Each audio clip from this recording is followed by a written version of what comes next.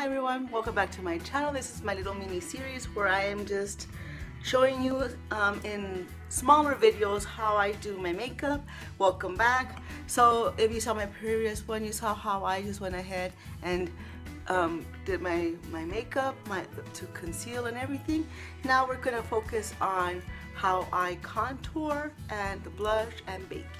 So let me go ahead and get the brushes that I will be using for this, and I will show you. And yes, here we go. So to start off with contouring, the contouring, I am going to, and excuse that it looks a little bit dirty. Let me see if I can do it a little bit. And I don't want to show products and them look ugly, but I use it so much that it got stained. Well, I don't think, there we go. It came off as much as possible. I'll show you what it looks like. Plus, I think it's just usage. This is from the Pur Cosmetics. We got this in, for those who have Boxy Charm, we got this.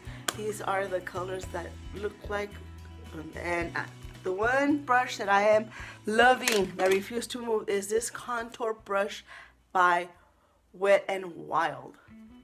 This is just an amazing brush, and I'll tell you right now, I have I think like 3 of these. I'm trying to see if I can find the other one.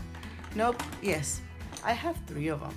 You know, I just love this little brush to death. So I'm gonna go ahead and show you how I contour. Again, this is my personal preference. This is what works for me. Okay, and I'm going to go ahead and lift the glasses up like I always do. And as you can tell, I mean, these products don't look pretty and clean. I've been using them like crazy, okay? So this one, I was using this one, but it comes too dark for me. So I'm using this one up here. So I'm just gonna tap it too. And then you follow your cheekbone. So the way I work is I have a round face. And I'll do it a little bit lower. And I just gently sweep. Always remember, there was a piece of advice that was given to me by one of my good friends who is in the makeup world, who I cannot mention because he has asked that I don't yet. Hopefully he'll be coming in my channel. He's local here from where I live. It's just that he gave me permission to say that his family just doesn't know that he has a passion for this. And so he's learned everything about himself, and he went to school for it too, and he's showed me tips. So I go under here, right here, from the ear down, I sweep it. And I just use the same amount that I have in the brush. It's clear, so I tap it in. It's pretty much like that, and I'm going to go ahead and continue to contour under here. And I go like this here because I have some scars, and the darkness of this helps me contour. And I will go lightly here. You don't want to put too much because then it's hard to take it out.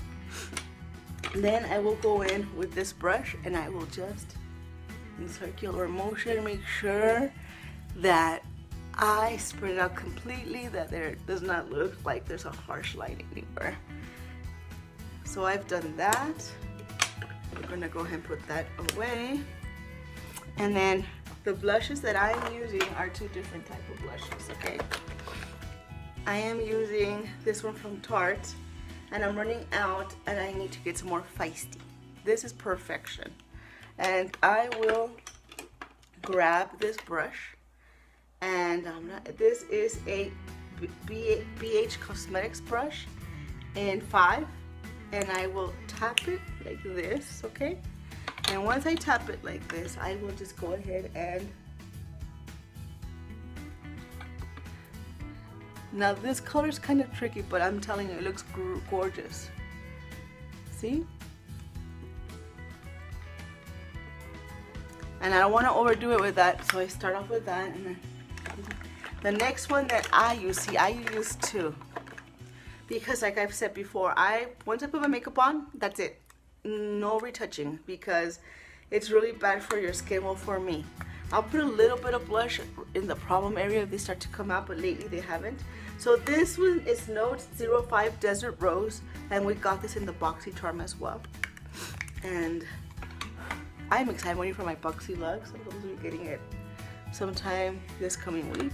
as soon as I get it, you can imagine I'm gonna be reviewing it. And that is how I do it, not too much, okay? And then again, I love this one. This is from e.l.f. and this one is just to make sure everything is put on correctly. Let's put that away. I'm going to dab a little bit more, and that is done. Now, for me, baking is crucial. Let me tell you why baking is crucial for me. Because I don't, how can I say, I don't put more makeup. I try not to put no makeup on. Like I said, if in the bottom here it starts to show a little bit the scars, because imagine I go into work since 8 o'clock in the afternoon. I come home till 5. I'm putting makeup on since 6:30. That's a lot of hours. I don't take off the makeup till like maybe 7, 6ish, depending on what I have to do. So I'm going to bake my face with this e.l.f. Perfect to Finish HD powder. I'm going to use this and I'm going to just rub it in there. Got that much, and I'm going to do it under the eyes.